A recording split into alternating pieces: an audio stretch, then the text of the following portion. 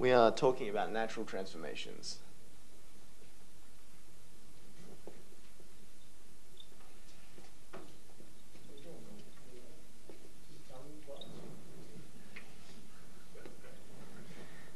So here are a couple of quotes saying the same thing.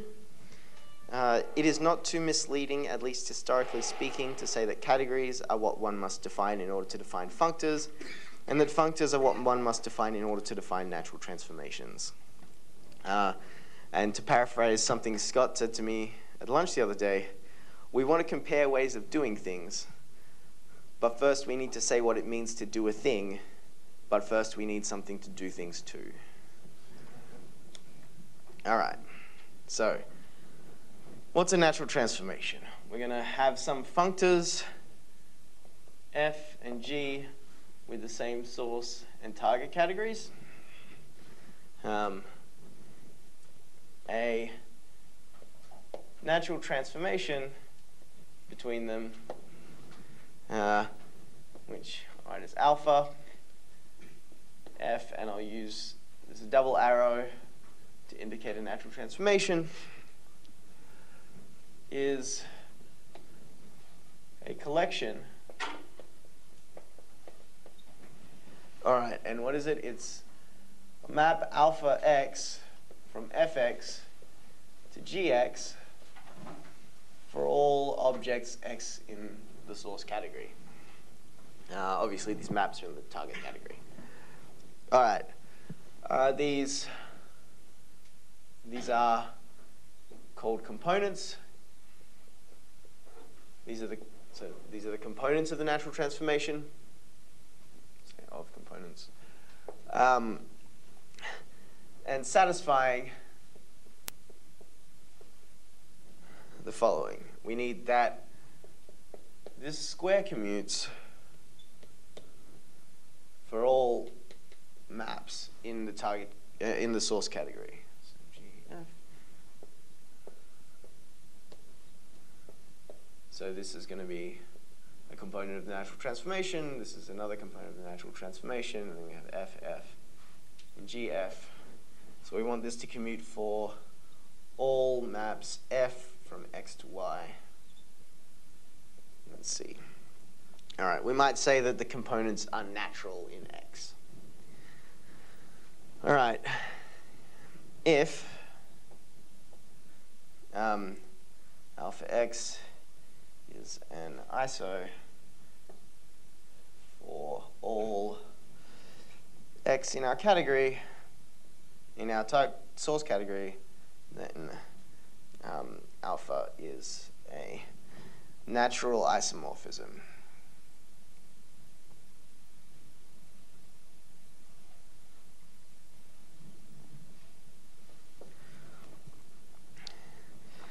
All right, so we are introducing an important definition. Let's see some examples.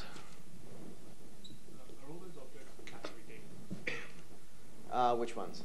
In the corners of the... In this diagram, yes. This diagram commutes in the target category. All right, so recall that we previously described the free monoid on some set as words or strings of elements in that set. The identity was the empty word, and multiplication was just concatenation of words. You multiply two words by sticking one in front of the other. All right, so we'll let f be the functor from set to monoid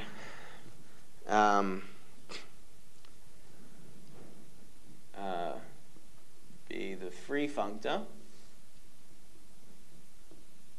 So we previously described how this was a functor.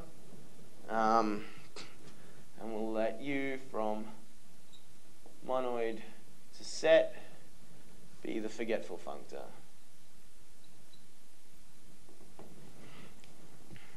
All right.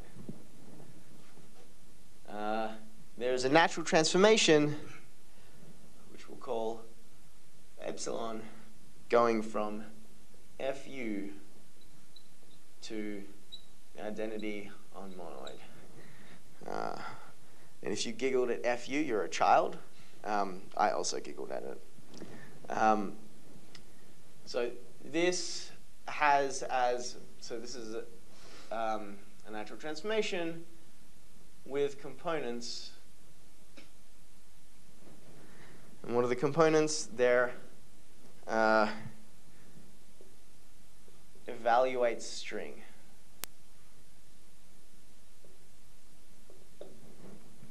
So what's happening here, right? Epsilon of some, let's see, U goes from monoid, so epsilon of some monoid M goes from FUM to M. So U forgets that M is a monoid and just remembers that it's a set, and then F gives you this free monoid on that set of underlying elements. So you want to take this takes some, and this map is a map of monoids, and we want to go from M1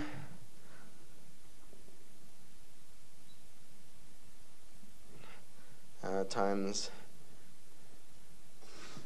Okay, so this takes an element of this free monoid on the set underlying M, has elements that are strings of elements in M.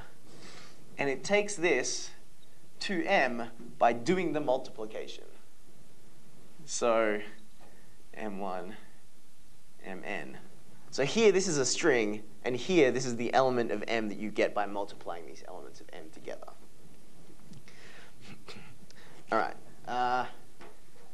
And as an exercise, you should show this is a monoid homomorphism to show that it is in fact a map in the category of monoids. All right. So what do we need for this to be a natural transformation? We need the following diagram to commute. FUM to M, FUN to N. This is epsilon M. This is epsilon N. This is going to be FUF. And this is going to be the identity functor applied to F, which is just F. So this is for some monoid homomorphism from M to N. And we need this diagram to commute. And so you would do what's called an element chase to show naturality. So let's see. We have some string here, M1 to Mn. If we go this way, it evaluates to M1 to Mn all multiplied together.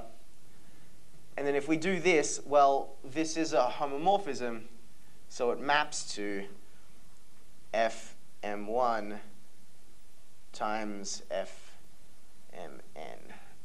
So you multiply the image of all these together.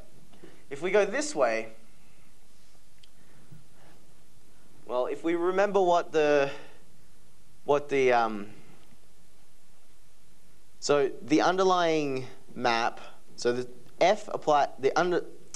forgetful functor applied to F keeps the function the same.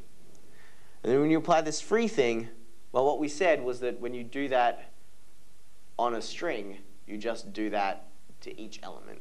So this is now F of M1, dot to F of Mn, where this isn't a product, this is a string of elements in N. And then we do this evaluation map, and lo and behold, we get the same thing. And so the diagram does, in fact, commute. Yes? Oh, I think the orange shows up okay, although I wrote fairly small. It's the green that doesn't show up so good. And hopefully, I think actually it's not so bad now that I'm using two cameras.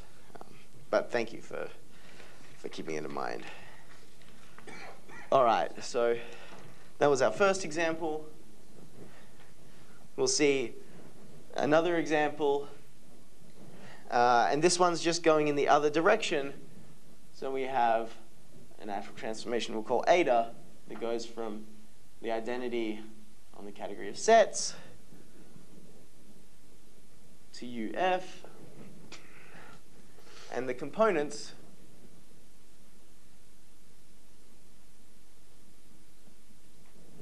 are,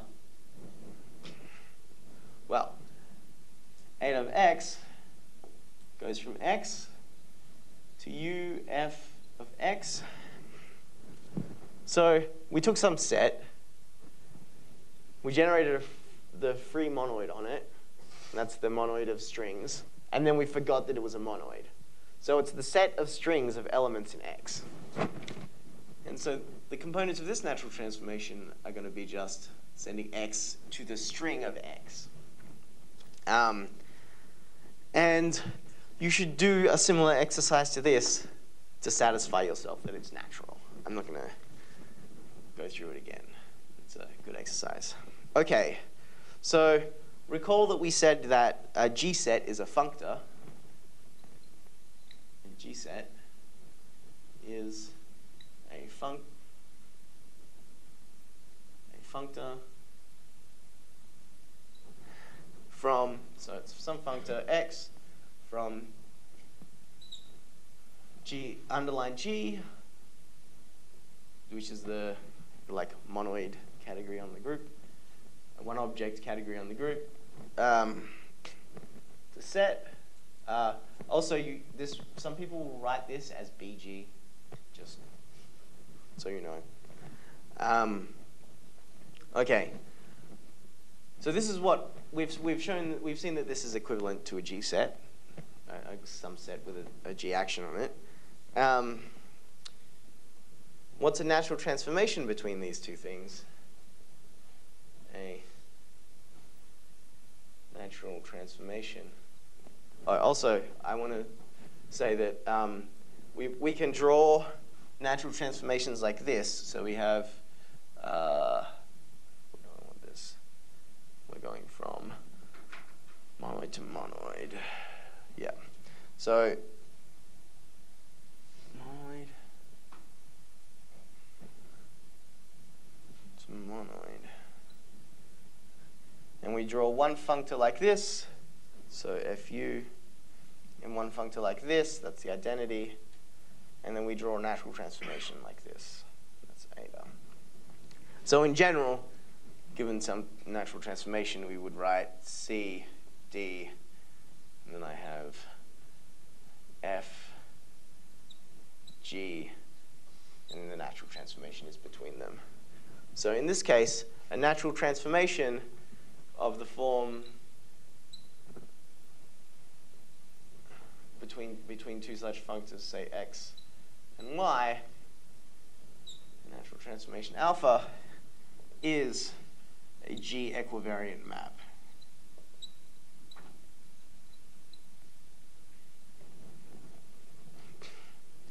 All right, so it's a single map because the G underlying category has one object, and it goes from X star to Y star. But each of these is just a set. So I might, by abusive notation, call this X and call this Y.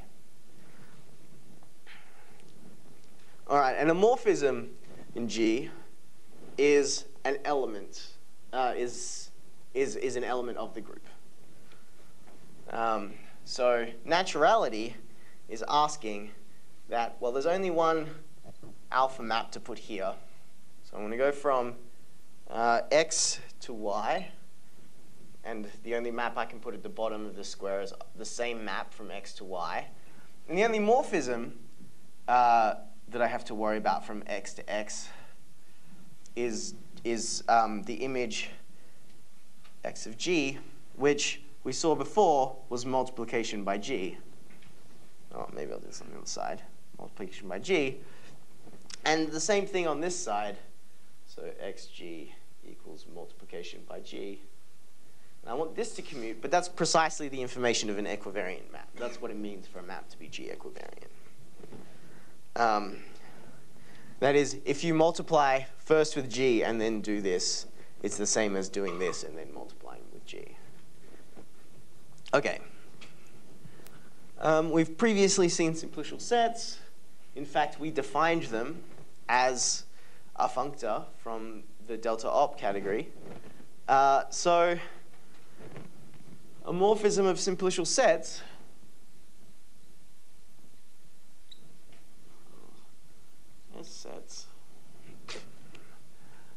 is a natural transformation. So we have delta op, it's a set.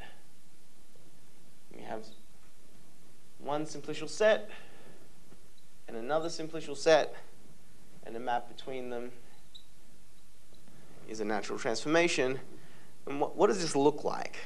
So we have x0, y0, x1, y1, x2, y2. And then we had maps this way, maps back down, two maps up, three maps down, and so on. And a natural transformation, well, it's a map between each of the images of the objects in here, the objects in here being the natural numbers. So we have a map F0. These are the components now, F1, F2, and so on, such that, and then we just need these squares to commute, Fn, so Fn minus 1, Xn minus 1, Yn, oh. Just barely hitting the camera stuff. All right, let's switch.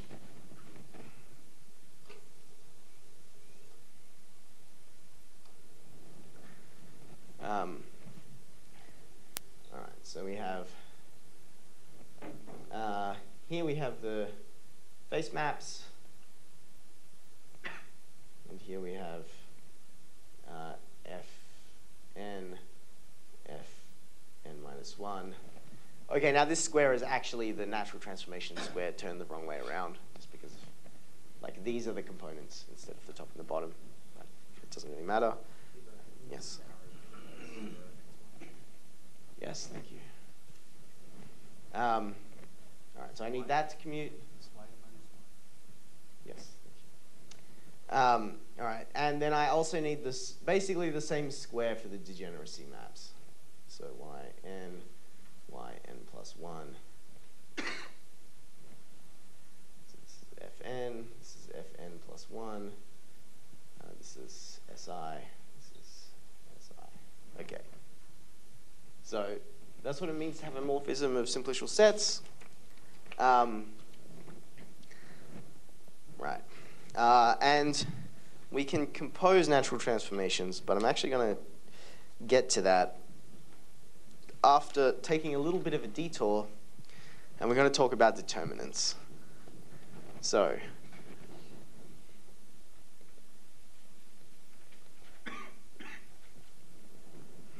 all right, now there are like lots of equivalent definitions of what it means to be a determinant. The thing I want to think about is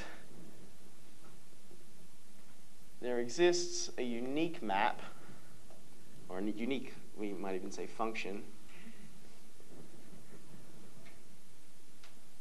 det, which goes from n by n matrices over some ground field to that field,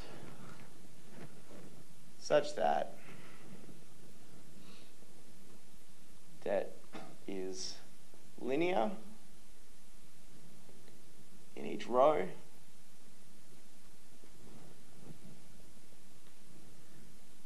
the determinant of the identity matrix is 1, and the determinant of some matrix A is 0 if the rank of A is less than n. All right. I wrote equals 0 here, and that's wrong. All right, so this is one characterization of the determinant. I don't know if it's the one that you guys have seen, but it's sort of like, because it exists and is unique, it sort of is the defining, like these are the defining characteristics of this as a function. All right, and now I'm going to show you a better definition. And show that that better definition is equivalent to this definition. So recall that we defined the nth exterior power of some vector space. So we defined it as, if you take the product of n copies of the vector space, it's the vector space satisfying the wedge n v, satisfying the universal property that if you have some, and it comes equipped with an anti-symmetric multilinear map. So this is anti-symmetric multilinear, and this is also anti-symmetric multilinear. All right, so given this vector space comes equipped with this map, and given an anti-symmetric multilinear map from this product into another vector space, there is a unique just linear map from here to here. That's the universal property of the exterior power, the nth exterior power of n. All right, and given, and we also saw that given a map of vector spaces from V to W, we in fact get something that looks like this. So we have the product of n copies of V, we have the product of n copies of W, and we have wedge n V and wedge n W. All right. We get a map. The map F induces a map between the products by just acting on each component. This comes with a map that is anti-symmetric and multilinear. And this comes with a map that is anti-symmetric and multilinear. And I'm not going to show this, but if you do a linear map and then an anti-symmetric multilinear map like this, their composition this composition is also anti-symmetric and multilinear. And so in fact we get an induced map here by this universal property of this object. So there exists a unique linear map here. And so in particular, this construction, wedge n, is a functor from vector spaces over F to vector spaces over F. All right, so I might call this F tilde, whatever. Or really wedge n F, probably more appropriate. All right, so what's happening here, I didn't give myself a lot of space, but if I have something in here, this is V1 up to Vn, that's just a vector in V from 1 to n. This map, well, it's going to do the obvious thing, which is it's going to send it to F of V1 up to F of Vn. This map here, okay, now I'm assuming some explicit construction on here. And on the nth exterior power, the thing that you get is like you get a basis from a chosen basis of V, where the basis elements are like every way of writing, like choosing n of the basis elements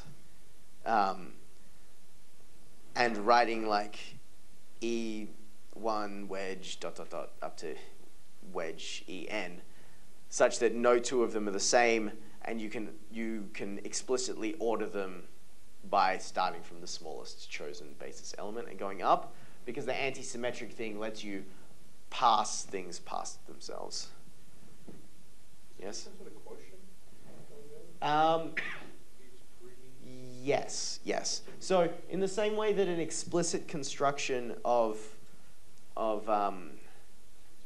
in the same way that an explicit construction of tensor powers is a quotient, in fact, you're quotienting by an ideal that includes that ideal because of the multilinearity. Okay, so this is just going to go to V1 wedge up to Vn, and this map sends things to FV1 wedge up to FVn, and that's what that looks like. So this thing commutes.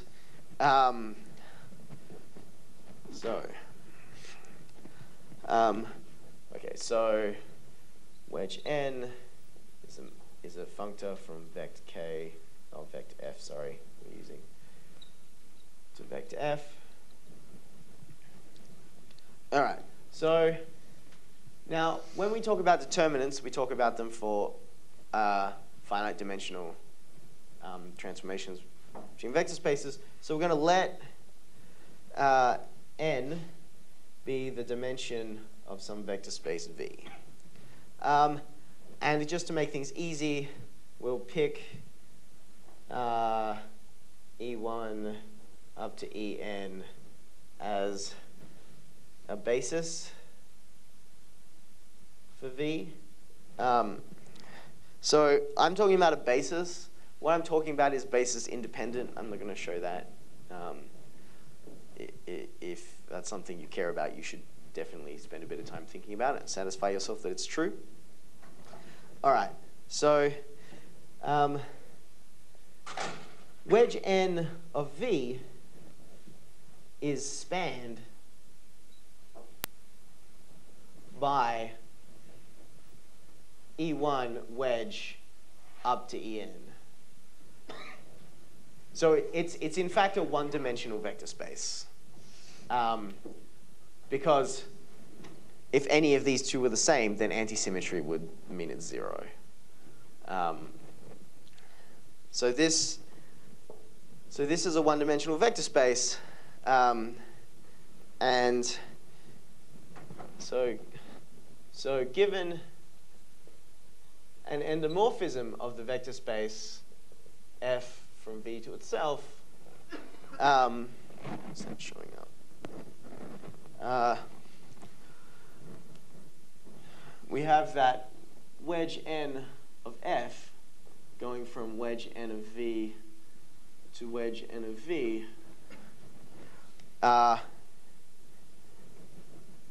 is just multiplication by some alpha in F. Okay? Because it's a linear transformation from a one-dimensional vector space to itself, so it's literally just multiplication. All right.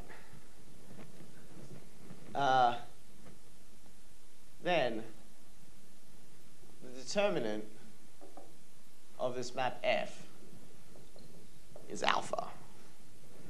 The top exterior power is the determinant of that linear transformation. Okay, now let's say some things about this.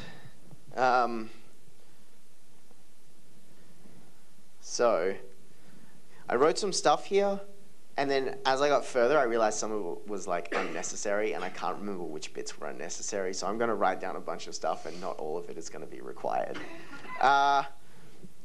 So let's let A in the n by n matrices over F be the representing matrix, represent F in the chosen basis.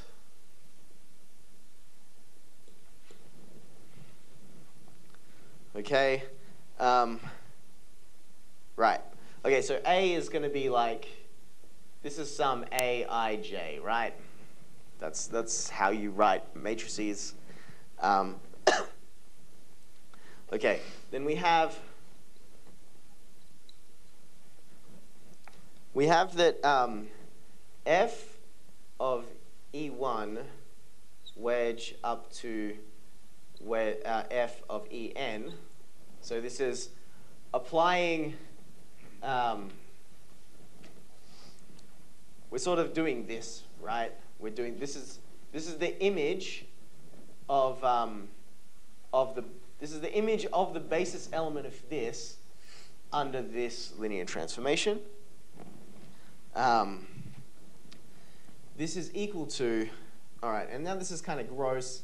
It's a sum from I equals 1 to n of A. Oh, maybe I should do this on a separate line.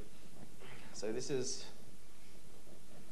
equal to a sum from I equals 1 to n of A I1 times EI, right? So F is a linear transformation from V to itself. We're doing the first column. We're sending E1 to the first column of the matrix. So that's what happens on that piece of the wedge. And then we wedge that with everything else, and here we get wedge from, we get I from 1 to n of AI n EI. Great. Okay, so by anti-symmetry, so we have that this is multilinear, so we can expand this out, right? We just like start expanding here and then end up expanding here. We get a bunch of terms, and they're all wedges of elements, of entries of the matrix multiplied by basis elements. So by anti-symmetry, the only terms which survive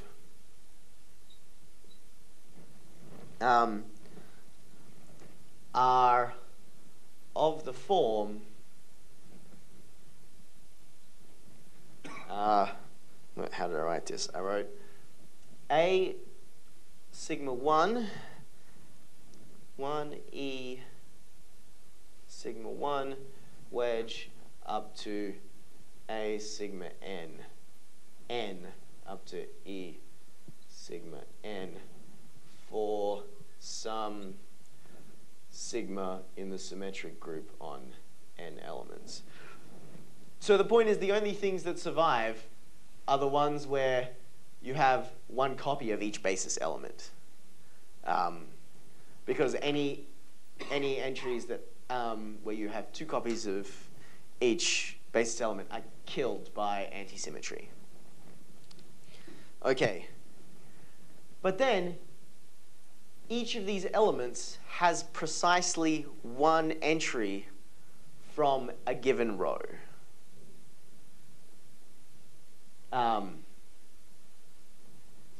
And so because of that, so it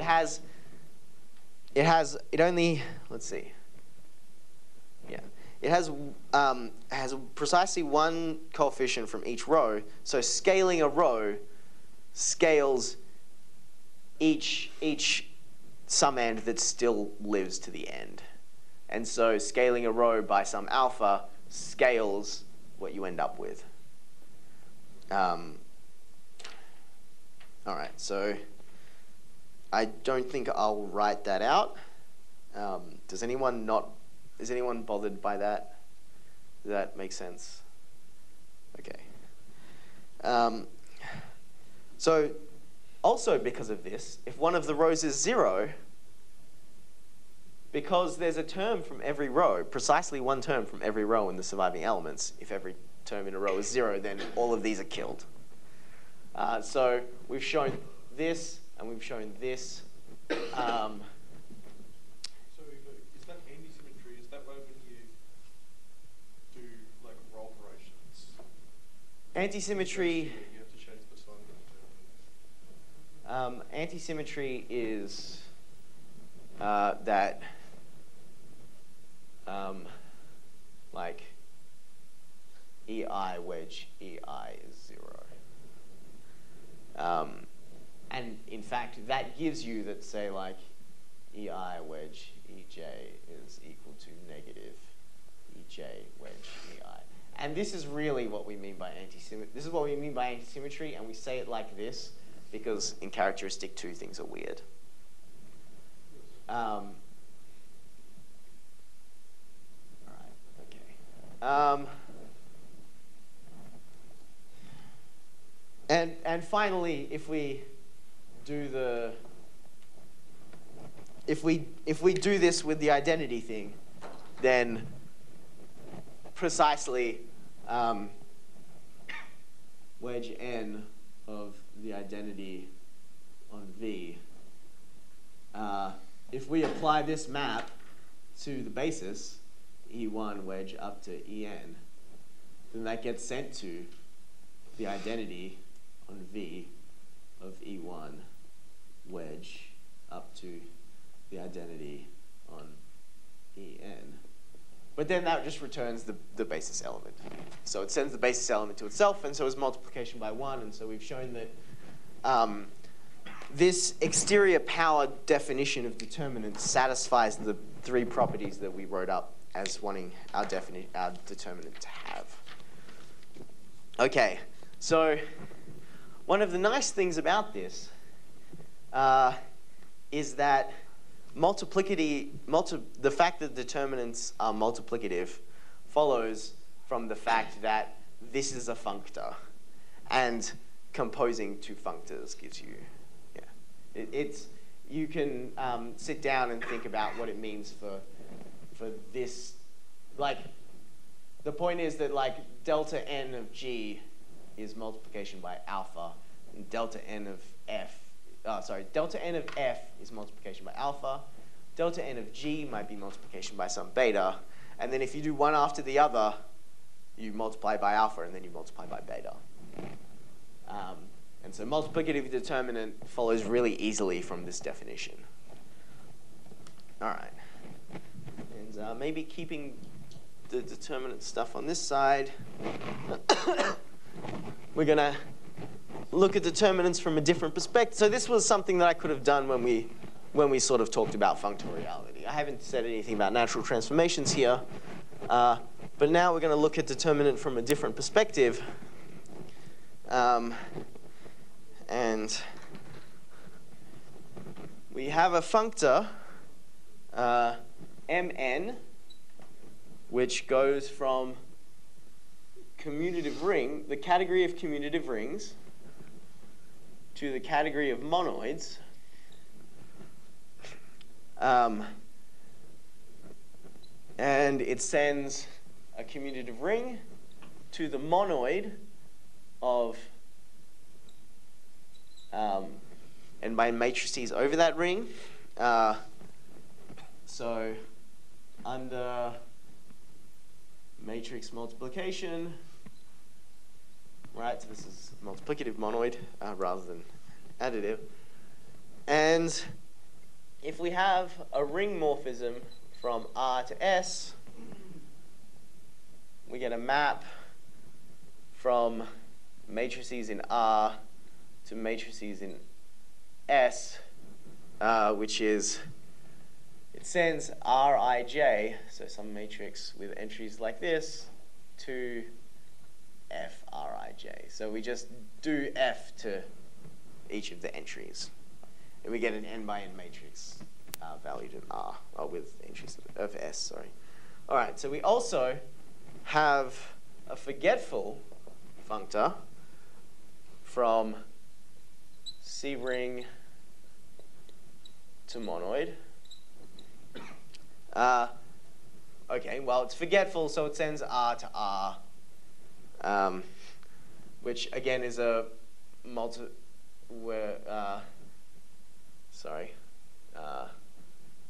so under multiplication, right? Because there are two different monoids we could forget to from here. We could forget to the multiplication, or we could forget to the addition. We're forgetting the addition and keeping the multiplication.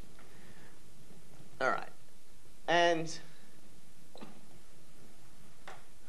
a ring morphism is a homomorphism of multiplicative monoids. So we keep the same map.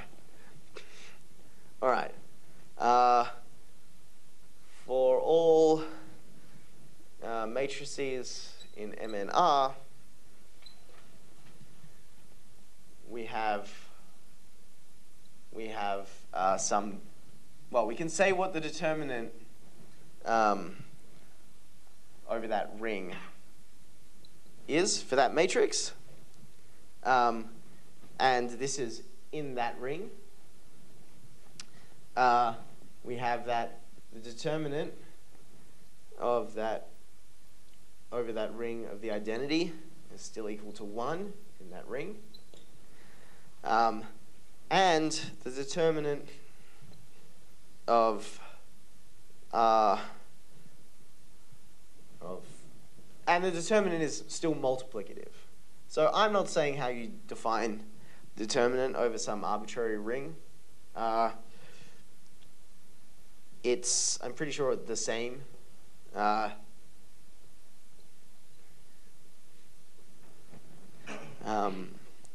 Okay, so let's see. So we have a map det R, which goes from MNR to UR, right? Because it still does the multiplication thing correctly. So this is a map in the category of monoids for all commutative rings. And so we get a natural transformation from C ring from this matrix functor to this forgetful functor given by the determinant. All right, and I should say this is also the same information as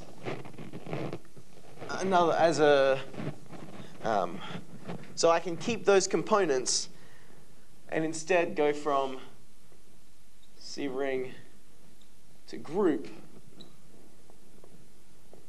where instead of just any matrix here, I just put the general linear group.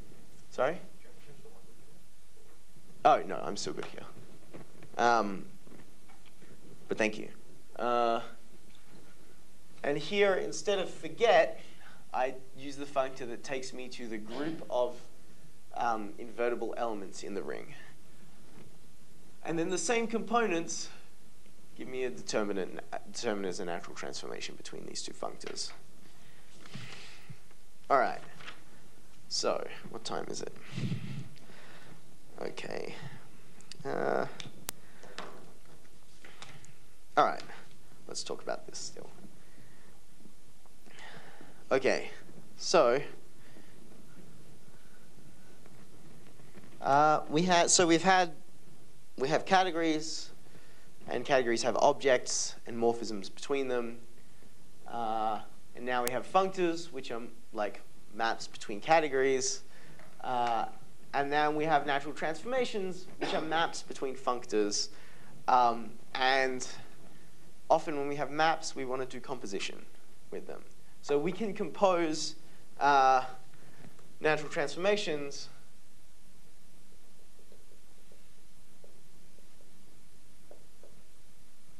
but in fact, we have two ways of doing composition with natural transformations. So I think the most obvious one is vertical composition. So vertical composition.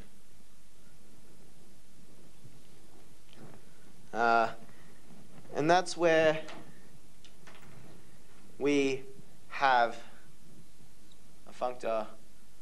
We have three functors from C to D, F, G, and H, and two natural transformations between them. So I'll call this alpha, and I'll call this beta. So we write, so I can, from these two, I can sort of go from F to H. So we're going to write beta dot alpha, which goes from F to H, where, okay, so to describe a natural transformation, I have to tell you what the components are. And the components here are just, so it's a component of beta dot alpha, so it's a component to add some x in C, and it's a map from fx to hx. And we already have a map, alpha x, which goes from fx to gx, and a map beta x, which goes from gx to hx, and so we just compose them. So this is beta x composed with alpha x, which is a map from fx to hx. Naturality here is essentially is immediate. You take one of these squares, and then you put it here, and then because this square commutes and this square commutes, the outside commutes. And you can either just believe that that's a true thing about commutativity, or you can write down equations, and it's pretty straightforward to see that that's true. All right. So this, I feel like, is the most obvious composition, and the reason it's the most obvious composition is that because, well, we have functors between two categories, and we have natural transformations between them. So that means we should have a category where the objects are functors between two fixed categories, and the morphisms are the natural transformations. And we do, in fact, have that. That's called a functor category. So maybe I'll write that up here.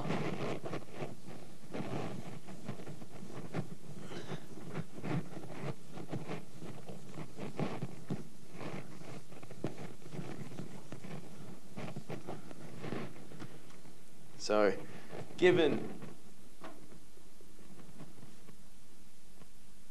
categories C and D,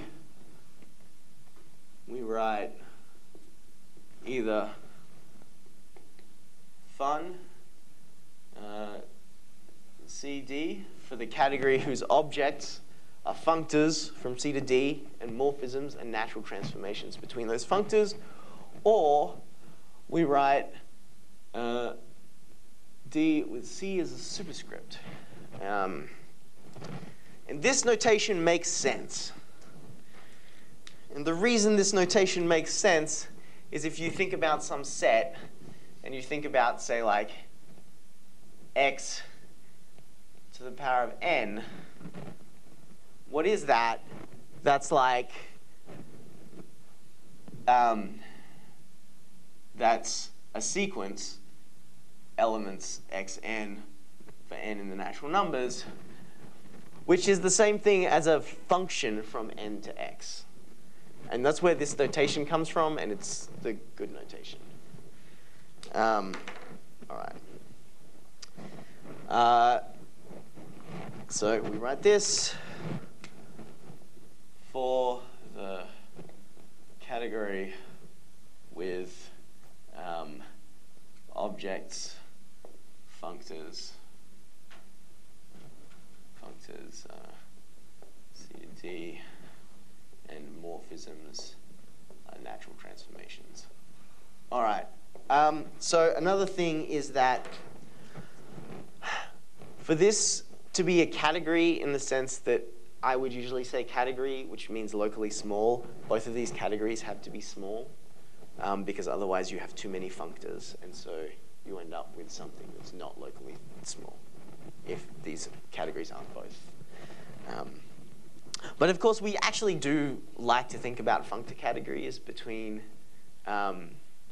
where one of the two categories is not locally small, is not small. And so, yes. The G-sets. If you're thinking about G-sets as a category, where the objects are G-sets and the maps are equivariant maps between them, then you're thinking about the functor category from the one object category G underline to the category of sets. And that's not oh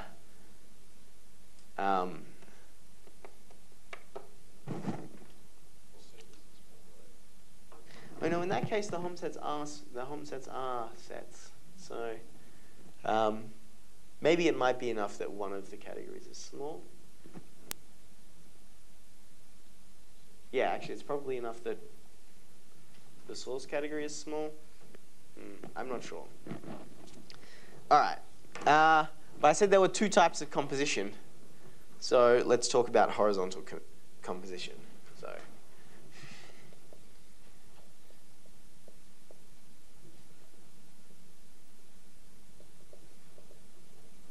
all right, horizontal composition.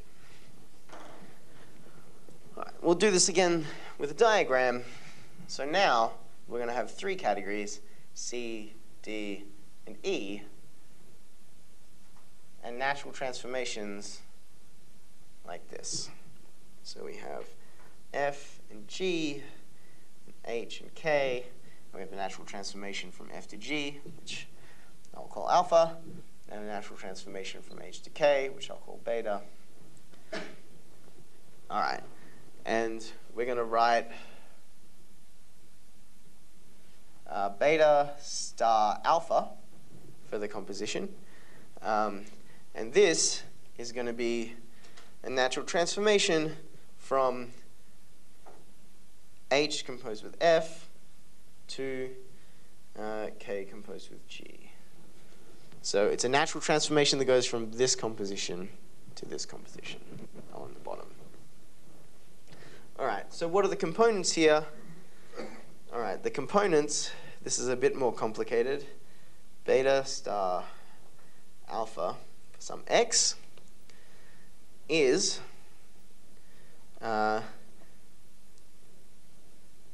k applied to alpha x composed with beta applied to f of x, and it's also beta of g of x composed with h applied to alpha of x. All right. That this is a natural transformation is perhaps not so immediate as the previous one.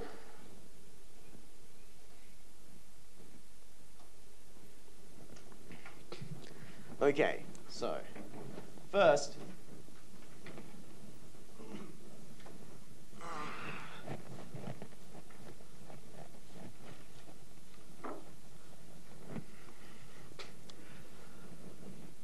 we have this diagram. F, so Kf of x, Hg of x, Kg of x. Okay, so we want these component maps have to go from, for some object in C, they have to go from Hf of x to Kg of x.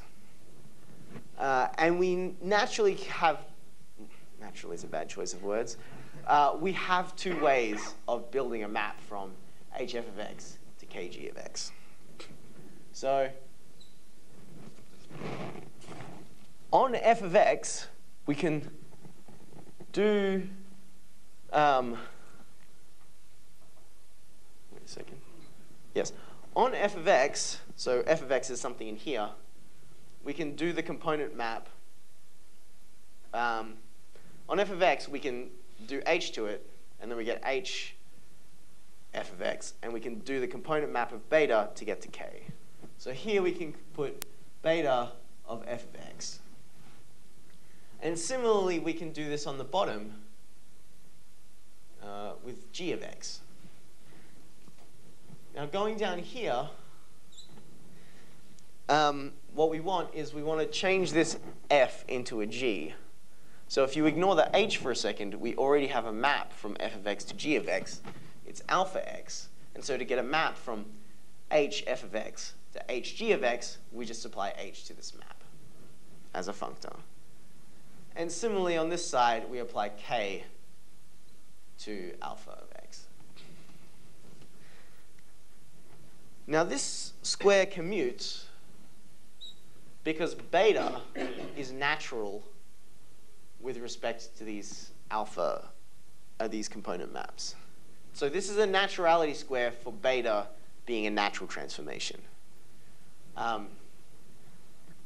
Which means that, so I'm defining the components of this natural transformation, beta star alpha, to be either of the ways of going around here because they're equal by the commutativity of this square.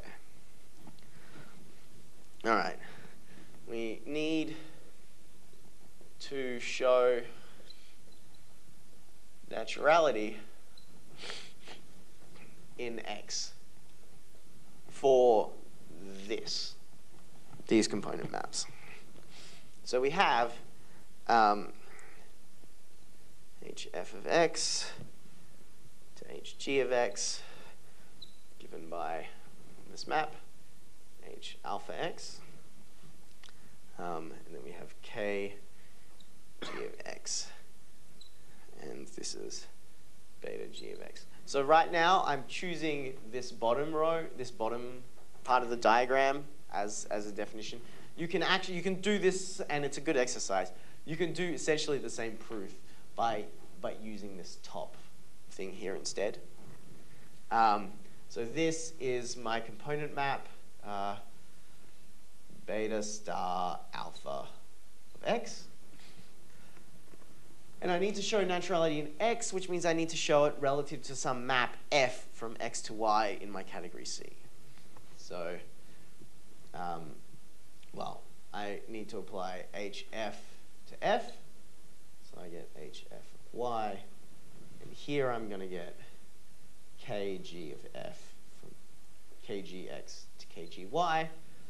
And here I want hg of y. And this should be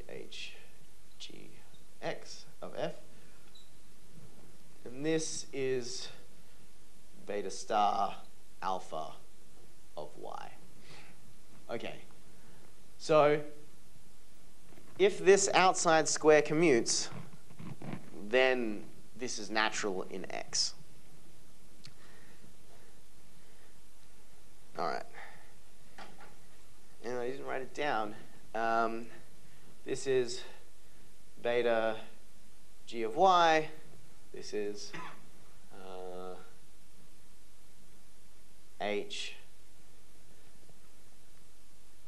alpha of y. Okay, so this square commutes because it's a naturality square for beta. This square commutes because if you drop every copy of h, it's a naturality square for alpha.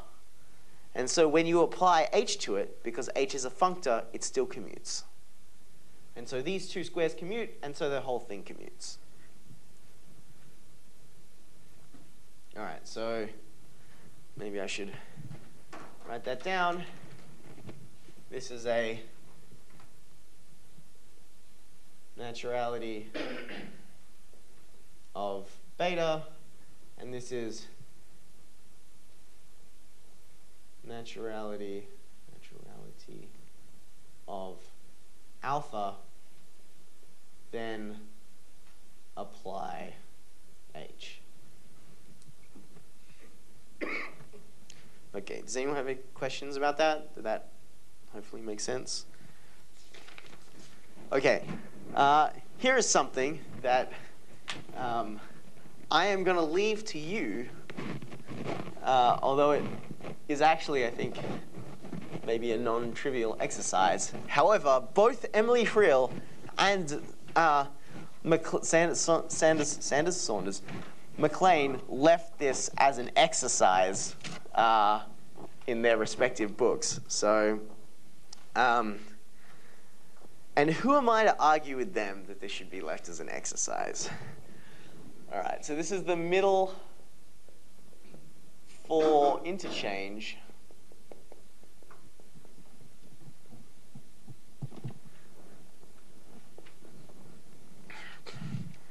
And it says that if you have natural transformations like this,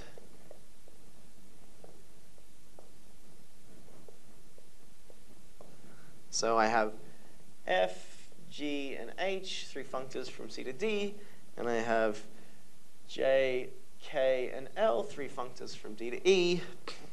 I have a natural transformation here, alpha, beta, and two natural transformations here, gamma and delta. Then delta dot gamma star beta dot alpha is the same thing as delta star beta dot gamma star alpha.